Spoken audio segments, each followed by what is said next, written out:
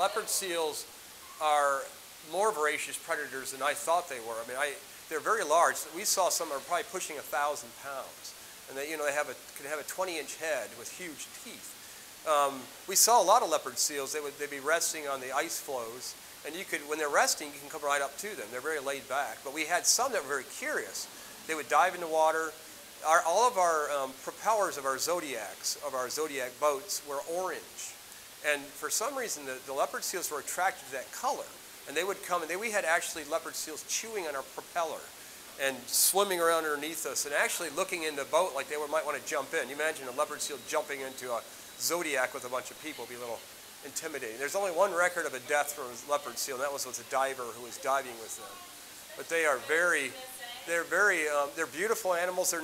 Their faces are strange because their mouths are right in the middle of their heads. They don't have a lower mouth orientation like most seals do.